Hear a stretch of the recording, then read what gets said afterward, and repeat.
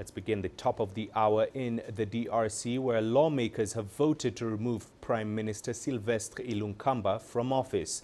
This gives President Felix Tshisekedi an opportunity to form a new coalition government. CGTN's Chris Ochamringa gets us underway.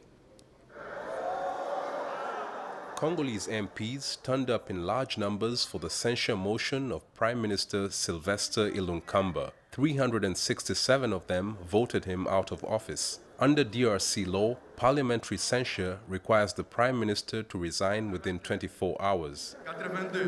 Le départ du Premier ministre, M. Ilunga Ilunkamba, avec son gouvernement.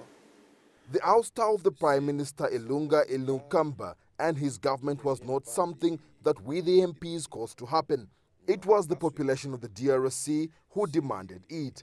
As their representatives, we had to fulfill their demand. The population realized that the Prime Minister did not honor his promise of ending the conflict in the east of the country and improving their livelihood.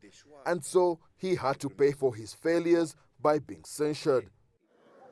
Last week, the acting Speaker of Parliament asked the Prime Minister to attend the session to defend himself, but he boycotted it. Mr. Sylvestre Ilunkamba dismissed his ouster as a political move with no legal basis in a statement on his office's website. The vote is a major political victory for President Felix Tshisekedi, who has been pushing to form a new majority in government. We have been talking about change for a long time. It's almost 2 years that we have the current president, His Excellency Felix Tshisekedi. He's been trying his best to work with the partners, as we know what happened, and it didn't work out. So him as a leader realized that with this team, or with his partnership with this other side, that it will not work. And he decided to pull out of the partnership. And I think it was a good signal. And as is Parliament or National Assembly, we have followed his lead, and I think it's going to be very successful. We are very determined, and that's the reason why I'm very happy. I'm satisfied. And personally, I voted for that.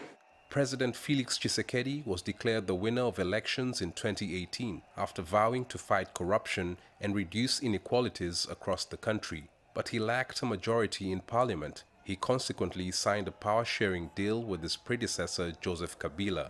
The government, led by Prime Minister Ilunkamba, was dominated by allies of former President Joseph Kabila. The ruling coalition was rocked with disputes, prompting the president to break it up last December.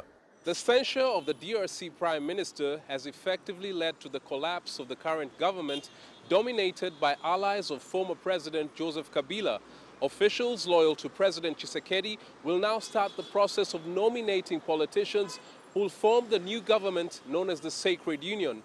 Chris Ochamringa, CGTN, Kinshasa, Democratic Republic of Congo.